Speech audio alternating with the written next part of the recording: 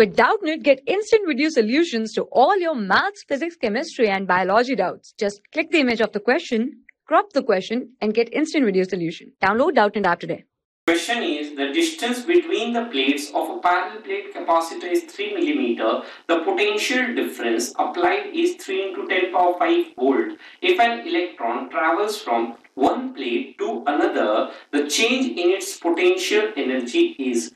So here we can say change in potential energy when an electron travels from one plate of the capacitor to the other plate will be given here as Q into delta V. Now we have here the charge value is equal to, we can say here distance is given, potential difference is given, and here it says the electron is being moved. So charge on an electron is 1.6 into 10 power minus 19 coulomb into potential difference here is 3 into 10 power 5 volt.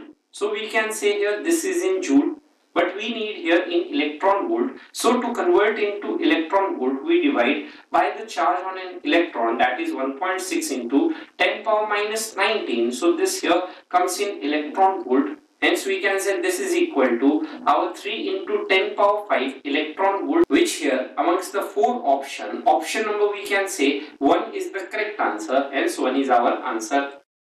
For class 6 to 12, IIT JEE and NEET level. Trusted by more than 5 crore students. Download Doubtnut app today.